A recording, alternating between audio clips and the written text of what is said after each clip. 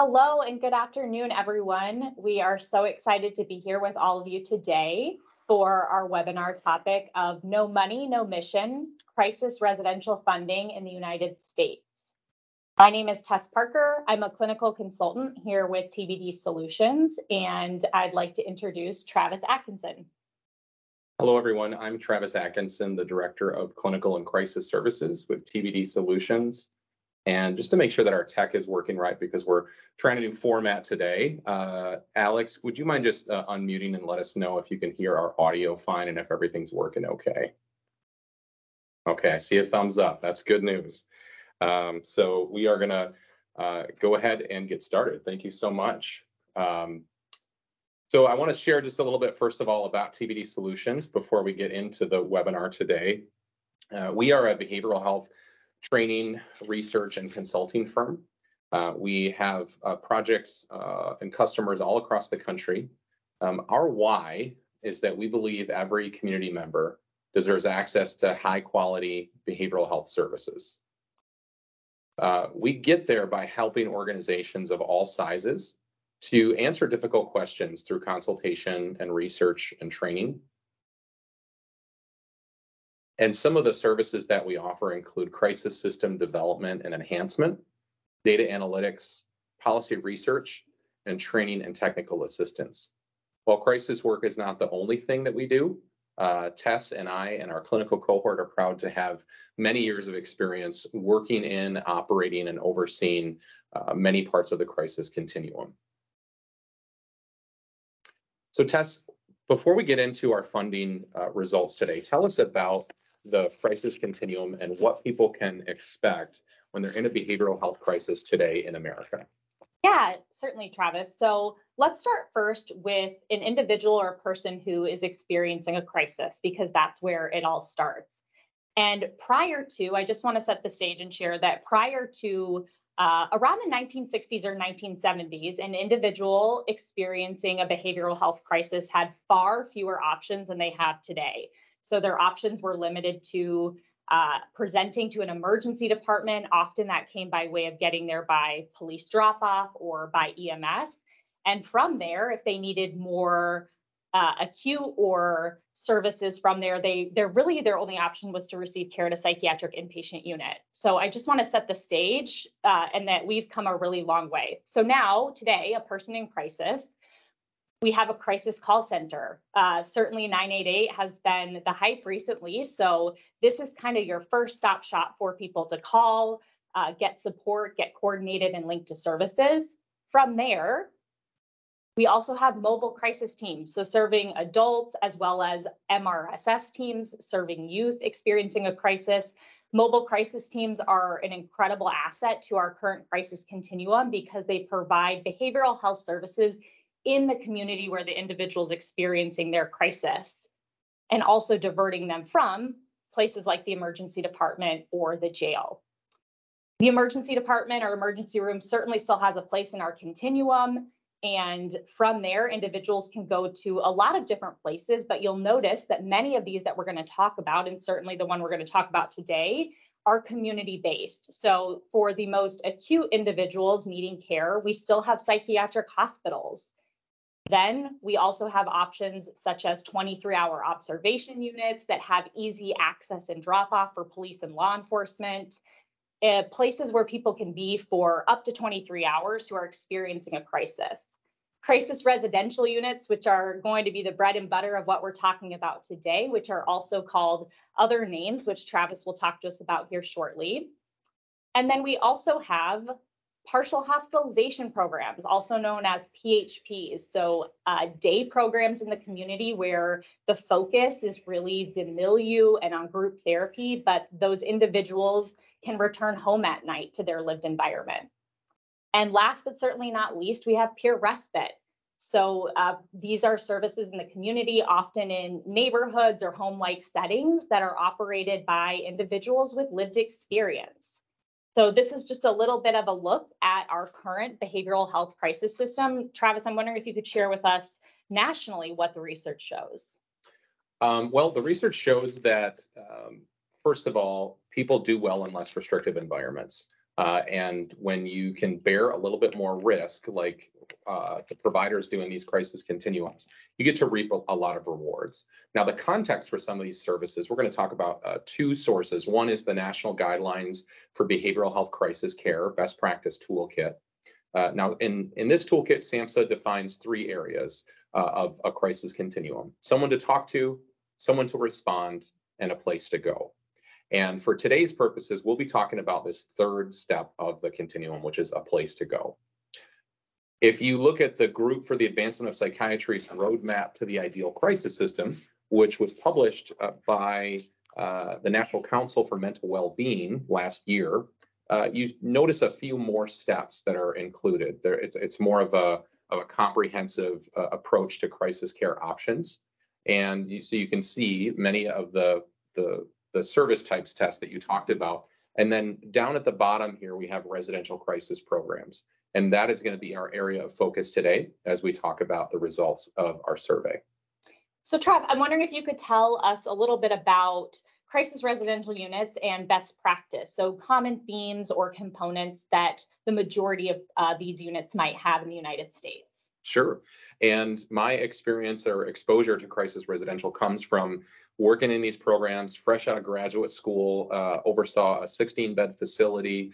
And some of the features that we're going to talk about here are very consistent with the crisis residential units near where I live.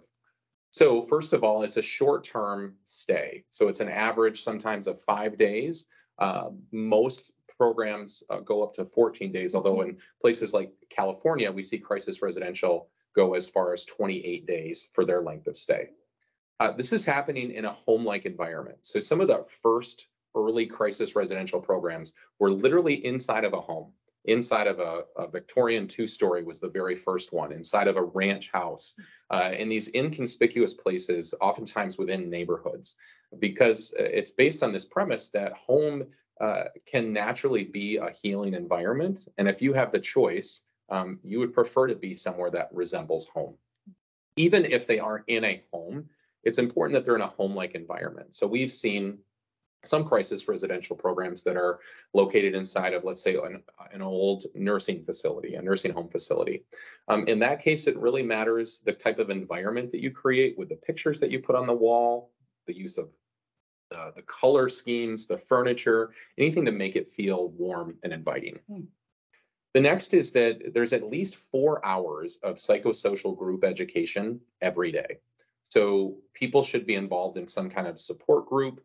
These can be run by pretty much anybody that works in the crisis home. It doesn't have to be a clinician. It doesn't have to be a nurse, but your peer supports, your frontline staff, your bachelor's level case managers, all of them can run groups in a crisis residential program. And then peer support specialists play an integral role at a crisis residential or crisis stabilization unit. So peer support should not have a token position where they're expected to make copies or complete discharge plans, but they should be brought in from the beginning as a vital contributor to a team. So there's approximately 700 crisis residential units in the United States, one of the largest types of crisis services of any of that continuum tests that you showed us in the US. We have compiled a pretty exhaustive list of the nomenclature around crisis services. It's really important because we have a national audience here today. And as we talk about these crisis services, they go by a lot of different names, close to 10 as a matter of fact. And so you can probably find your state somewhere on here, but we hear phrases like crisis respite, crisis stabilization, brief intervention programs, crisis resolution center, and so on. One of the things that we lack in our effort is an understanding nationally of what a crisis service means. Like when we say crisis stabilization, where we are, it means one thing, but when we cross a state line, it means something different. So I saw a question come in, Tess, and I wonder if you could answer this. It said about how to involve peers in the admission process, or how to get peer support specialists involved early on in crisis residential programs. Great question. So again, the question was how to integrate peer support specialists into the workflows or the policies and procedures early on in an individual stay in a crisis residential unit. So we've often seen peers used in many ways as it relates to admissions. First of all, involve them in the creation of admission policies and procedures and workflows. As individuals with lived experience and great insight, don't create, or if you can, avoid creating any policies or procedures without their involvement or their buy-in. That can be really helpful. We commonly worked with our peer support specialists to be one of those first faces or touch points when a person entered the crisis residential unit or that home, because they were able to build rapport with that individual in such a different and unique way. So in the same way we see peers used as an alternative to build rapport in mobile crisis teams, the same is true for crisis residential units. That connection can be so authentic and powerful. And then just the continued involvement from admission all the way through discharge. Have them be a consistent treatment person, treatment provider in that individual stay. Yeah, and it's important to remember too that people have a story to tell who are coming into the crisis residential programs, but sometimes they don't want to tell it too many times. Peer support specialists and recovery coaches can do a great job of getting the details elicited from that person who might be hesitant to talk. But to your point, Tess, as we talk about policies and procedures, you want to make sure that in the first 24 hours, you're not making that person tell their story too many times. If you can get everyone in the room at the same time, you can align it with when the doctor is going to be there, perhaps, then you're honoring their story, but then also everybody's hearing the same thing at the same time. And that can be helpful for a multi-systemic team or multidisciplinary team, to come up with treatment plan goals and options together. So Travis, I'm curious, as we dive into the substance of our webinar today, tell us a little bit about what inspired you or what was rooted in the why behind the National Crisis Residential Funding Survey. Well, Tess, I think it's important that providers understand how they relate to other providers, either in their state or in the country. That can be good for advocacy purposes. It can be good for maybe even patting yourself on the back if you say, hey, we're actually doing pretty well. But it's important that crisis residential providers are being paid what they're worth, and also at least being paid what it costs to operate these services. As we'll talk about in our presentation today, sometimes crisis residential programs operate as a loss leader compared to the other services that exist that an organization operates. And it really shouldn't be that way. That's not a good business model. We actually did this survey in 2019, which we're going to talk about in just a second, and have followed up with a nearly identical survey in 2022. So now we have some comparison data, and we really haven't seen data collected of this volume or magnitude as it pertains to funding. And we want to dive into that with y'all today as we talk about, how do you fund a program, and how are programs doing across the country? What can we learn from that? So as we compare the two surveys, there's a couple things to keep in mind. One is that we were able to more than double the number of responses that we received to this survey. So thank you to those that completed it. I'm sure some of you who are on the webinar today have had participated in the survey, and we greatly appreciate that. So getting nearly 100 responses out of 700 programs is it's a very good sample size for us to draw from. And then the other is that 2019, as we can hopefully remember now that it's been years, was pre-pandemic. And so things were a little bit different. And you're going to notice a few changes from one year to the next that may have been influenced or informed by how crisis providers have had to manage and continue operating services through a global pandemic. So two important things to keep in mind, it sounds like, as we dive through the responses is, one, almost double the participants, and two, we're looking at things through the lens of perhaps post-pandemic, or at least starting to get on the other side of things. That's right. Okay. Yeah. So our first map here shows where our participants were from.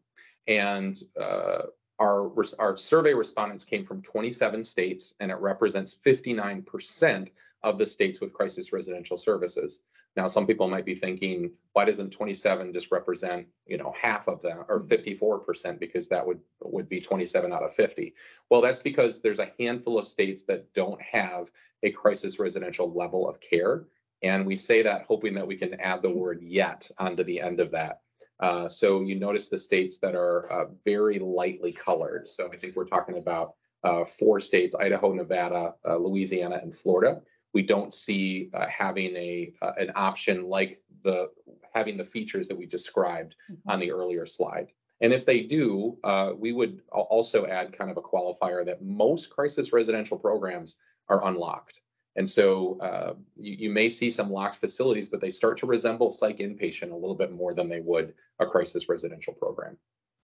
So Travis, there's certainly a lot that goes into making a crisis residential unit operate, or all the pieces that have to come together to provide great care. So some of those are outlined here. So one of the questions that the survey looked at was around a bundled rate for crisis residential services and what all was included in that per diem rate. So wondering if you could point out some key considerations or things that maybe stood out from the respondents. Certainly. So just for context, many of you may only have operated services in your state and therefore only been exposed to those services. So we kind of parsed out the funding of these services into 2 areas: bundled and unbundled. So a bundled rate means we're going to include things like the medications, the food that we serve, the clinical services, the peer support services, and in some cases, even the prescriber costs, all into one rate, and then that is billed to the payer. The other option is unbundled, and that's when you have a Medicaid billable code for every single service that you provide. Tess, you and I saw this actually a few months ago when we visited a program in West Virginia. It was very interesting because they had a very regimented group schedule that started at 8 a.m. and it ended at maybe 7 or 8 p.m. And part of the reason for having such a regimented process was that they got paid when they offered services. You know, there wasn't a bundled rate, so it was important that nursing, peer support, seeing the prescriber and going to groups happened on a regular basis. That's kind of what kept their program going. And it's important to know that one type isn't inherently better than another, but it certainly creates a set of incentives that providers have to follow. So I want to draw your attention to 2 areas here. And we on the top, we've got the number of respondents. And remember, the N here is 97. So 97 respondents. Here's the ones who said we have a bundled rate, and this is the number of, this is the service that is included in that. So you'll notice that the 2019 and 2022 numbers on the bottom. I want to draw your attention to 2 things. First, the use of peer supports has nearly doubled in our respondents from 2019 to 2022. Or if the utilization hasn't doubled, the inclusion of it as part of the bundled rate has doubled. And I would say those are probably the same thing. So kudos to those of you who have added peer support services in the last few years and recognize the value that they bring to your team. And then the other one to draw your attention to is transportation. You'll see that that second red circle there.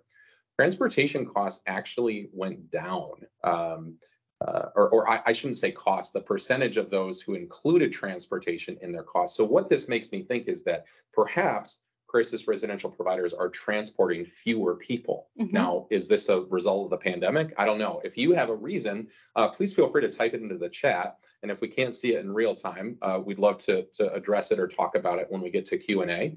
But it's an interesting stat. I don't know if you have any theories on that, Tess, but a double-digit decrease in transportation being included.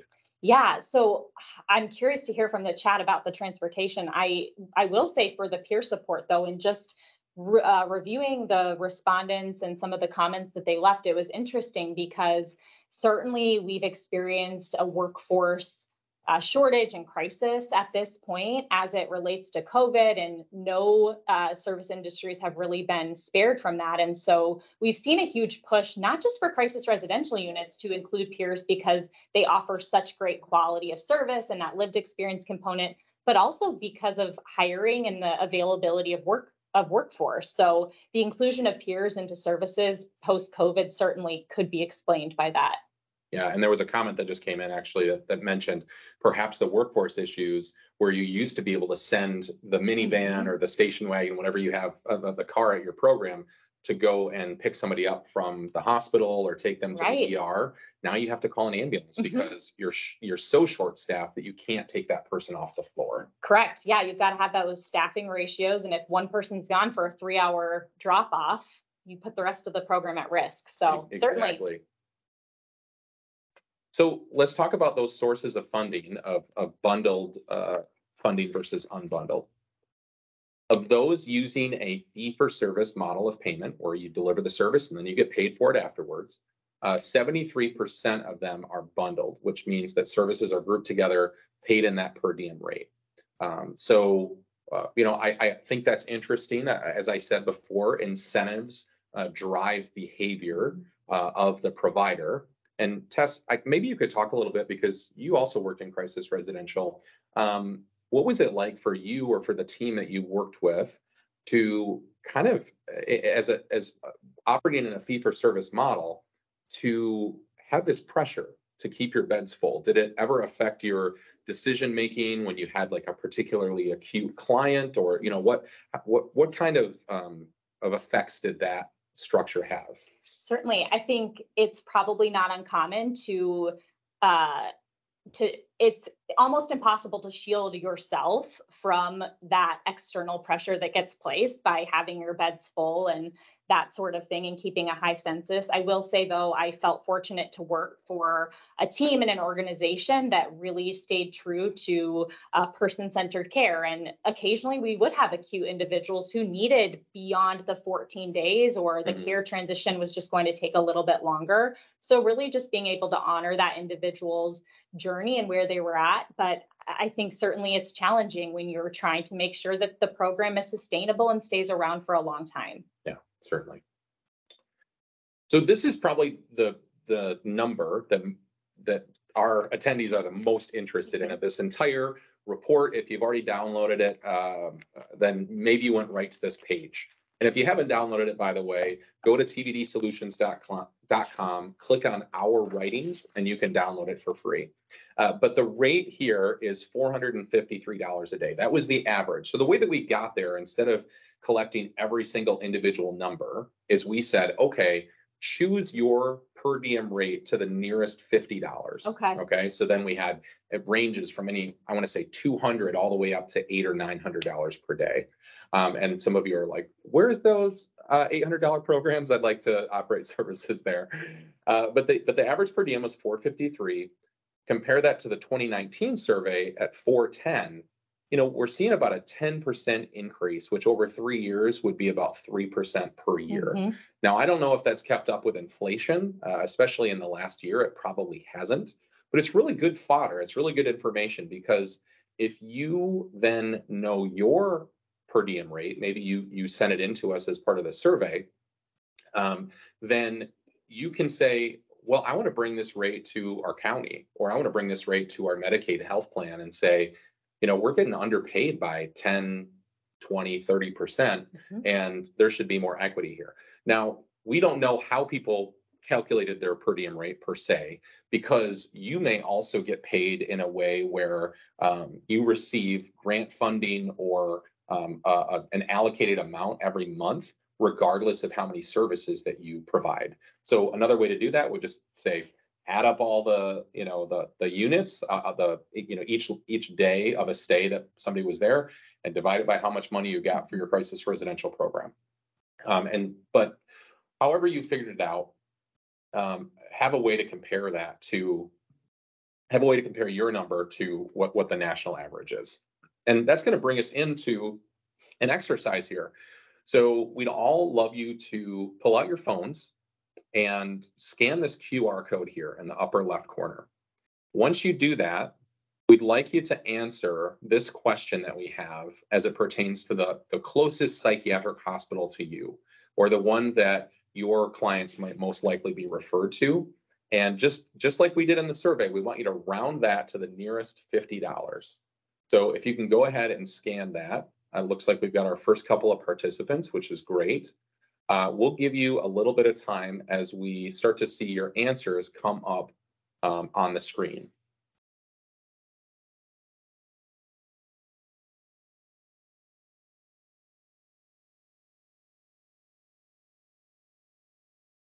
Appreciate the honesty. Yep. We've got some numbers starting to roll in. $1,000, $1,200, $800, $1,500. We see a correction in there. Okay. You were trying to maybe get to the decimal points. Okay. $1,100 we see for a daily rate. Some as low as 600, some as high as 1,500 per day. 2,500. Wow. Very expensive. So it's important for y'all to know these numbers, because if you've attended a webinar from TBD Solutions, or if you've been involved with the Crisis Residential Association, you know that crisis residential programs are designed to be either a diversion from inpatient or a step down from inpatient. And let's say, I use this example often, Tess, but let's say that a person comes into a psych inpatient facility and they come in on a Monday. They're ready to discharge on a Friday, but they don't have much of a social support system. Mm-hmm. They came in for suicidal ideation or for a suicide attempt. The doctor isn't ready to discharge them to home without support there. So let's take one of these numbers. We see 1,000 up there. So if it's already been a $5,000 length of stay from Monday to Friday, it's going to be another 3,000 to get them to Saturday, Sunday, and then discharging on Monday. Okay. So if it's an extra $3,000, and you can actually offer a service over the weekend for $450, you're saving the community a lot of money. You're getting that person out of a locked unit and back one step closer to their home. Certainly, and still affording them nearly all of the same services that they would have received while inpatient. They're still going to get access to a multidisciplinary team. They're going to get treatment services, group therapy services. So a really good option for step down from a psychiatric inpatient unit. Also a great way. We know the research has shown us, Trav, that when individuals are discharging from psychiatric inpatient units, they are at highest risk for suicide during that transition time. So a crisis residential unit offers a really great step down avenue or option for individuals who might just need a few extra days, like you said, to skill build. Yep. So we want to show you an example of how you can put these cost savings to use and advocate for your program to be utilized more and to be respected as a high quality program that's also saving the community money. So we have a traditional path here of a person in crisis going to the emergency department, and we've got some data that we've built this off of, which you can see those references on the bottom. But we've got $530 per visit to the ED, plus a 5-day length of stay at a psychiatric hospital. And in this case, we're using a rate of about $700 per day, so a $3,500 length of stay. We've got a $4,000 visit there if they go through that pathway. Now, if we can replace psych inpatient with crisis residential, they stay a day or a day and a half longer than they would at the psych hospital. You're going to actualize a savings of about 20% compared to using the inpatient route. Now, if you can have those other parts of the continuum that you talked about, Tess, like the mobile crisis teams, diverting the emergency department visit altogether, then we're starting to see a savings of something closer to 34% versus the inpatient plus emergency department route.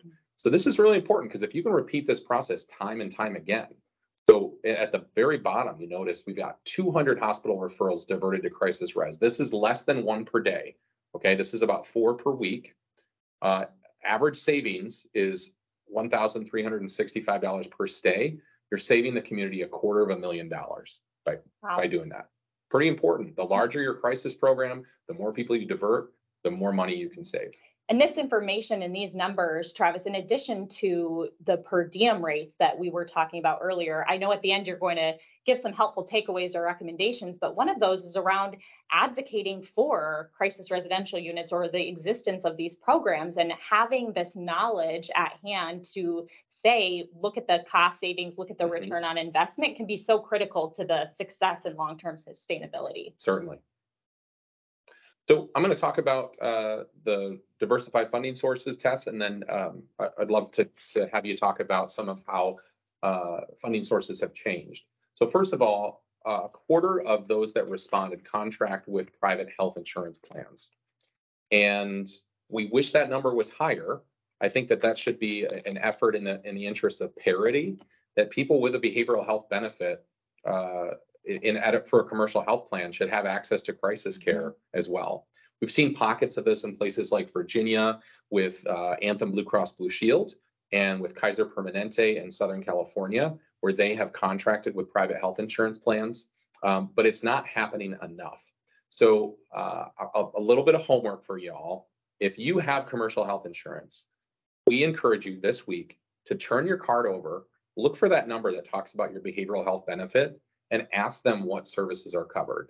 And if the continuum is not covered yet in your community, it should be. And we need to do a better job of advocating for consistent crisis coverage across health plans.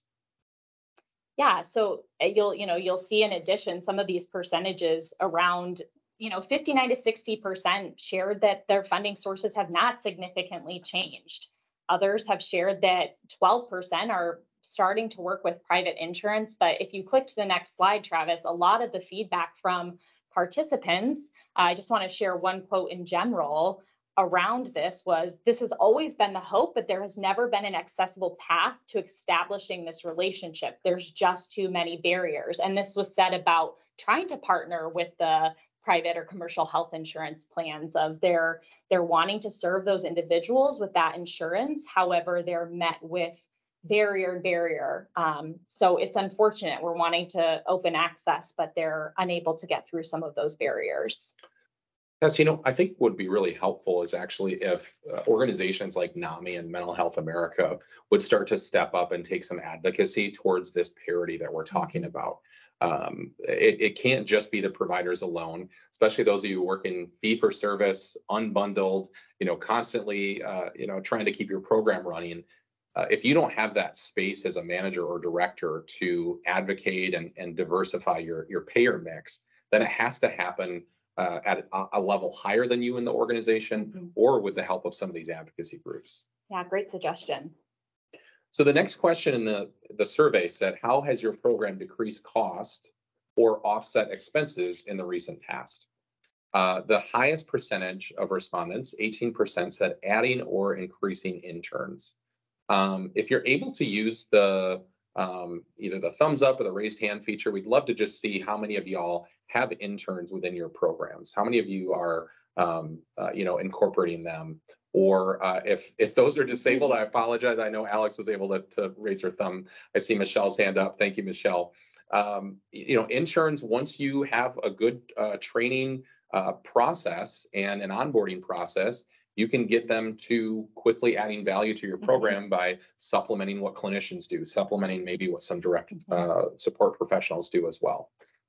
We saw reducing staff was one way that people reduce cost. We certainly know that during the pandemic, a lot of times beds were shut down. Right. Some programs like Dee Dee Hirsch's Excelsior House in Los Angeles dedicated some of their beds to being COVID beds. So it was kind of, if you need crisis residential and you have COVID, you can go there. But we saw census drop down. And if your funding is directly related to keeping your beds full, you bring the beds down, you got to reduce costs in some way.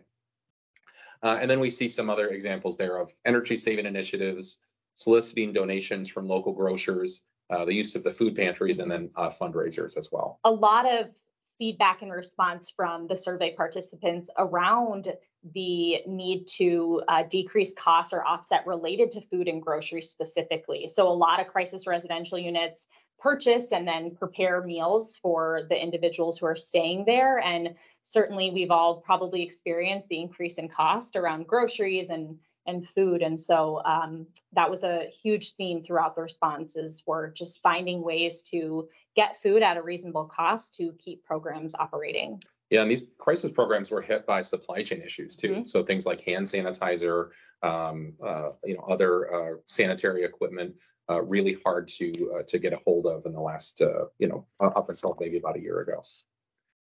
So we have a couple recommendations on what to do with this report, how it could probably help you and help your community to have sustainable funding. That's the goal. We would never want to see programs close because they don't have the dollars there to support them, even though the service is valuable. The first is to share it. Find out if your community partners, especially your payer, has seen it. If you belong to let's say, a network of crisis residential providers or crisis stabilization providers, share it with them too. Ask if they've seen it. Bring it up at one of your next partner meetings that might happen on a monthly basis, so you can talk about what their reactions are, how it relates to their experience. The second one is to calculate your total cost of care. Now, total cost of care is not always a tacit piece of knowledge that crisis residential providers have, but it's important because if you don't know how much your services cost, you don't know how much you should be charging people for them. And so this can get down to a very granular level of saying, well, how much is our rent or our lease? How much are the car insurance that we have? So if you have people in finance, like Tess, I'm sure you and I have worked with some pretty smart people in finance departments at our past organizations, you know that they know what a pro forma can say about a crisis program, and get down to that level to say, hey, every time somebody comes in, we give them a welcome bag, we feed them, those things cost money. As a result, here's how much we have to charge. That's a really important step for a savvy crisis residential provider. The third is to compare where you're at with your funding with where you want to be. And similarly, how much risk do you bear every time somebody comes into your crisis program? And are you compensated adequately for that? Some of the most expensive parts of the continuum, like emergency departments and psychiatric hospitals, they're that expensive because they have to bear risk, because they have to sometimes restrain people or, to kind of like intervene quickly in a emergency situation, and they have to have the tools to do that. So they have to get paid accordingly. Yeah, I think though it's certainly, Travis, in our experience working in these programs, and potentially others of you on this call, crisis residential units, as we talked about, serve as a diversion and as a step down. But often for the diversion, we would serve individuals in our programs who had very high risk and acuity, and who the inpatient units sometimes weren't interested in serving, or perhaps we were able to treat them more effectively sometimes than the inpatient unit. So I think that it's important to recognize that crisis residential units are able to safely serve and provide treatment to individuals with high acuity, and to do so really safely. That's really important, Tess, because the continuum that you walked us through, some people think that as a linear continuum, and that everybody behaves in the same way. We've seen that time and time again, where a psychiatric inpatient hospital will have a list of people that they won't accept, or they'll hear somebody who is of a certain nature, maybe it's volatility, maybe it's a history of violence, where they'll say no. A psych hospital will say no. And then a crisis residential program will say yes, and they will actually serve that person. And that person, when they're given the choice the next time they're in crisis, they choose crisis residential because they want to be there. It's an active choice. Great point. And then the last recommendation is to advocate. We think it's important that you take this information to your stakeholders to start a discussion about, are these services funded appropriately? And if they're not, and if your current funders cite a lack of resources, that they can't, that things can't change, then get creative about that conversation about how to find other solutions. We've been fortunate to be exposed to some really cool philanthropic organizations in the past year. Organizations that think outside of the box and that actually want to support crisis services. Sozo Say Foundation is a great example. They are based in Philadelphia, but they have a national landscape and a national portfolio of advocates who are helping to decriminalize mental illness. So if your service in some way helps to keep people, let's say, out of restrictive settings like jails, then this would be a great place to search for funding opportunities. But some of the best programs we see, they're complementing their primary funding source with other funding sources, talking to the county next door, saying, hey, we could help you to keep people out of the hospital and save you, like we showed you in that graphic, $500,000, $250,000 a year. Just getting creative in some of these solutions, even talking to your local community foundations and saying, hey, could we even find a partnership of $10,000 or $15,000 per year? That might be the difference between you being able to have a part-time peer support and a full-time peer support, for example. Any other advocacy ideas you want to share, Tess, or anything else from these recommendations? Yeah, kind of goes along with advocacy, but just, reminding community partners the role that your program plays in the community. Perhaps you don't have a full crisis continuum, that graphic that we showed. It's an ideal continuum, and not every county or every community has all of those resources, but just reminding the hospital systems and law enforcement and all of those different community partners who might use those services, remind them that you're there and that you are able to divert, or remind them of the mission and those core components. Oftentimes, they have high turnover as well, or maybe they're onboarding new staff who aren't familiar with your services. So we used to call it the dog and pony show, but really just putting in the hard work and labor to advocate for your services and remind community partners that you exist and that your doors are open. And if you've ever had these ambitions as a supervisor or a director in a program, but you felt like you haven't had the margin to think about these things, we encourage you to have a conversation with your supervisor to say, hey, what would it look like if one afternoon a month, 4 hours, I could have my work covered so that I could focus on some of these other areas of how I really want to grow the program? Because the most successful crisis residential programs that Tess and I have seen in the country have wiggle room or capacity for the staff to do other things besides just run the program. They get to do the dog and pony show, like you talked about, drive across the state, talk to advocates, talk to prospective funders, so that they can help to build the program of the future that they want. Yeah.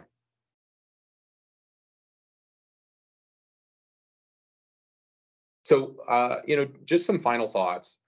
The work that you're doing, if you are a crisis residential provider, is very important.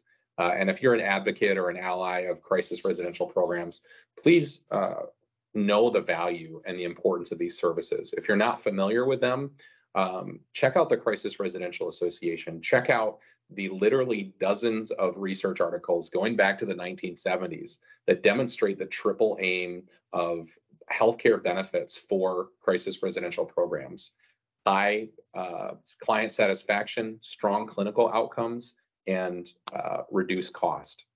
Crisis residential programs have done all of those things over the years. And it's really important that we have the current ones sustain and continue, as well as building up new ones in communities that don't have these services. So with that, as we think about the future, I wanted to share a little map with you. This is kind of a heat map that shows where crisis programs exist across the country. Now, these are not just crisis residential programs. These are all types, and we've got a little radius on there that kind of shows. We would love to see crisis residential in every major metropolitan area, let's say 250,000 people or more in a county, all across the country, as well as to see an adequate continuum of crisis services within those communities as well. So again, if you want to download the report and you haven't yet, you can go to tbdsolutions.com to do that.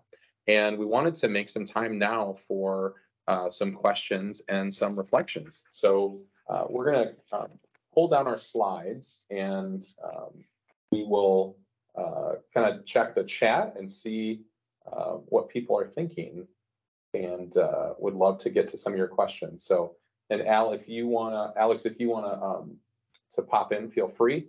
And we'll also kind of look back here at the chat for a second. So it looks like there was some information that came in about caring contacts. Thank you, Miranda, for fielding a question about that. But if you have any questions, please feel free to put them into the chat. Looks like David was a frequent contributor today. Thank you, David. It says, we were talking about saving money in the immediate, but long-term, it helps to reduce frequent recidivism while also encouraging and promoting community inclusion. It's a really good point, David, that if you can treat a person with dignity and respect in a home-like environment, and you can do it really well, you can minimize the need for future hospitalizations. And something else, Tess, that makes me think of is I would often talk to our team when a person came back to the program because I knew it would frustrate them at times. They would say, this person was just here for 10 days. Think of the work that they put in, and now it's now we got to start over. And one of the things I would mention to them is that it's important to remember that we're creating a therapeutic environment here that people are appreciative of and benefiting from. And if they come back to somewhere where we call them by their preferred name and we take the time to get to know them and it feels kind of like home here, then it's not the worst thing in the world if they come back. I'd rather have them come back here than if they needed help and they didn't come back, or if they went to a psychiatric hospital, let's say. It's important to not forget that people might be coming back besides the crisis. They're coming back because they appreciated the experience that they had. And the connection, the ability to connect with others in a safe space and to gain skills. Often we talk about individuals might present into a crisis residential unit multiple times, but the hope is that they're addressing a unique part of their life crisis or a stressor with every visit, every time they come back. So just being mindful of the narrative that sometimes gets created. Yeah. Okay, we've got another question that came in from Elizabeth. It says, throughout your research, did you find the per diem rate for youth stabilization differed significantly for adult stabilization? And do you have numbers for that? Elizabeth, I can speak a little bit anecdotally about that. There is a youth crisis residential program that I'm familiar with in the state of Kentucky, which unfortunately for about 20 years has not had a rate change.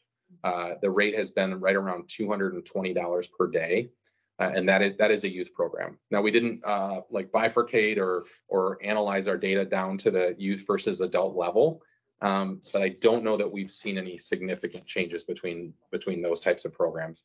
The provider would theoretically have to provide a justification as to why there would be a difference if they're staffed at the same ratios.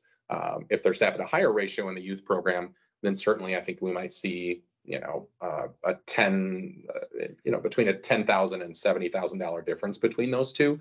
But we didn't necessarily ask for that within the survey. Hi, Anne. Anne said, what did you attribute the increase in clinical services from 2019 to 2022 in the survey results? Let me just go ahead and take a look at that again. So that would have been,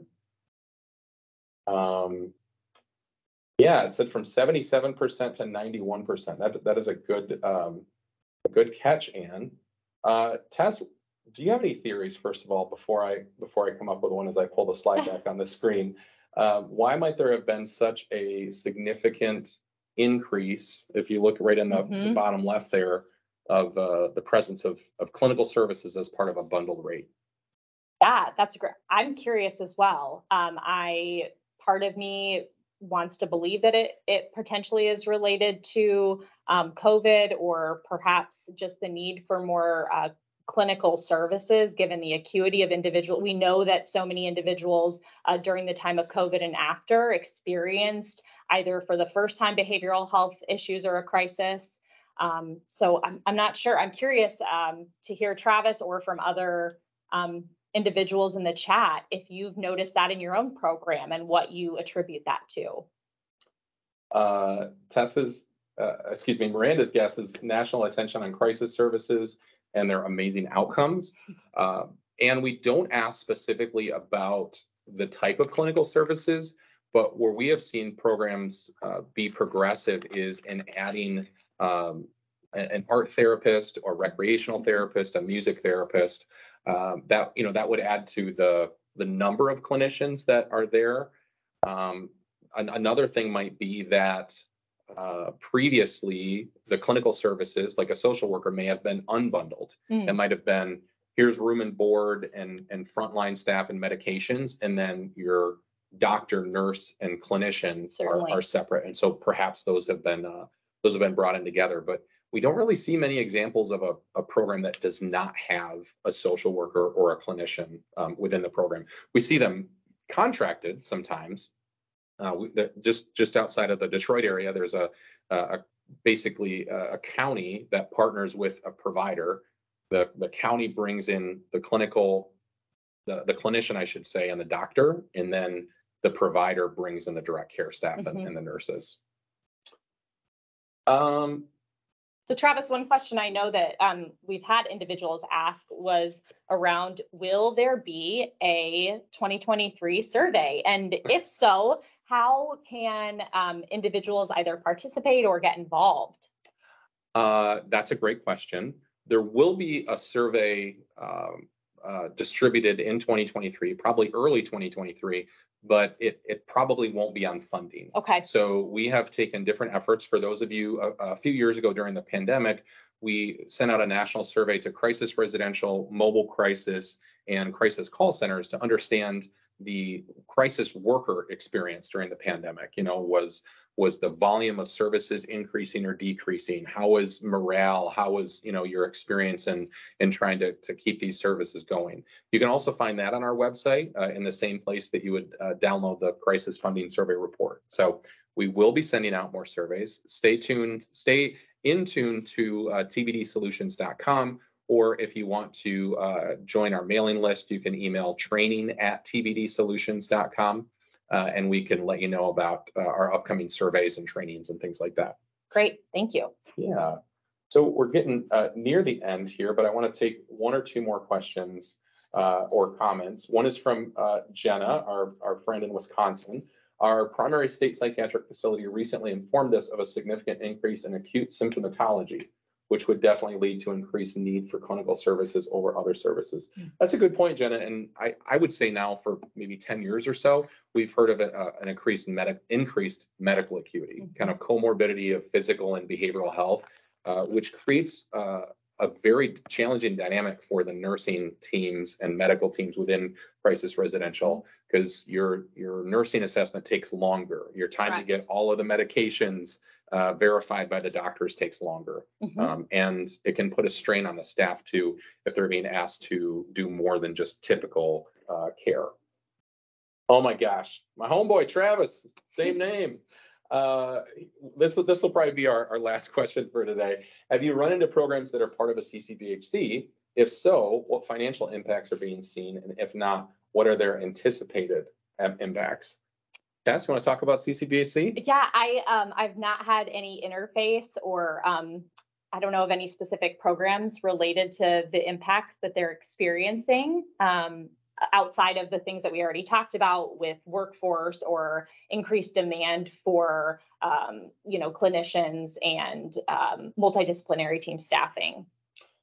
I can tell you that certainly the CCBHC grant recipients, I'm thinking of the providers, are getting very creative in the types of teams that they're offering. So for example, a provider in on the east side of Michigan, they already have mobile crisis in their community, but they want to offer mobile crisis just for their clients. And they're putting it underneath the CCBHC grant. So the dollars are able to be invested in the infrastructure and the development of those services. And it's obviously open to anyone. They don't, unlike a Medicaid funded program, you can have any type of insurance and still receive these services. So it may be a little too early to tell, Travis, but I do believe I know of one state that just had a meeting recently where they were talking about the impact of CCBHC on crisis services. So I'm happy to, if I can find some notes from that meeting, I'm happy to send those along. Great question. Yeah. So Tess, as opposed to kind of running all the way to the end and making people late for the next meeting, I think it's probably a good stopping point. Again, we really appreciate y'all's time in sharing this with us as we talked about this survey, and look for another survey coming out here in a few months as we talk about other ways to be the most helpful and to build out a sustainable crisis continuum. Yeah, thank you all so much for your time and participation today. Yep. Take care. If you want to follow us on Twitter, Facebook, LinkedIn, you can do that. We'd love to engage with you that way. If not, thank you so much for being here, and we look forward to seeing you on the next webinar. Cheers.